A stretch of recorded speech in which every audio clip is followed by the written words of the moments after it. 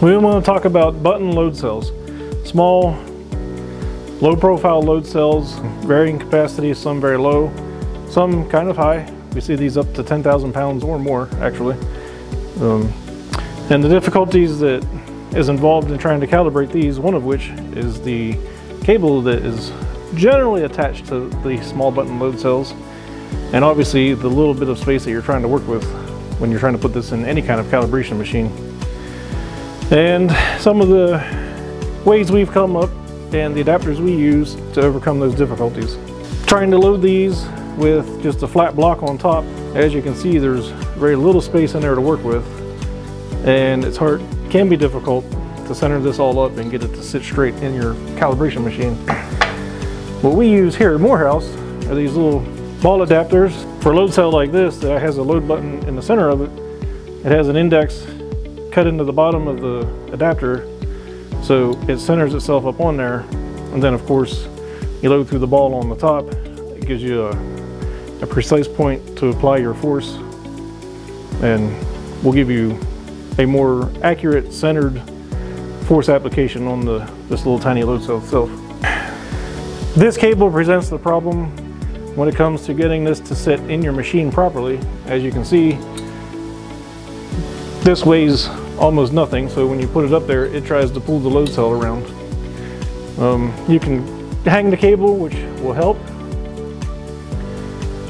but what works best for us is a base adapter that's cut out to the diameter of the specific button load cell that you're calibrating, and then it has a notch cut into it for the cable to pass through. So it sits right in there, fits it in nice and snug, keeps it from moving around, and the cable clears it, doesn't hit on anything, so it stays out of the way. And then this has enough weight to it to keep the load cell from moving around with the center of the machine. So that just sits up there. Load cell sits right there in it, and as you can see, it doesn't move around so much as easily. The cable will still try and flip it up out of there, so you still have to make sure you control the cable. As you can see, that makes it much easier to put that small load cell onto the stage beam, onto your loading surface, and be able to apply the force on top of it without having to worry about that little load cell moving around on you. And then, like I said, we have this button adapter that will slide right on top of it there.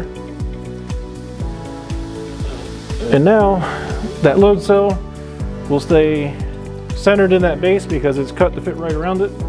And the index on the bottom of that top adapter will keep it lined up on the load cell so everything stays together and doesn't move around, makes it easier to load up. When we apply the load, when it comes down onto that ball adapter, it loads up nice and straight every time, and you don't have to worry about that load cell coming out of the machine or moving around, or where was it sitting when I loaded it the last time, do I have to move it? Everything lines up the way it's supposed to, and you'll get good, consistent results from your little button load cells, which with other adapters, we all know, can be difficult at times.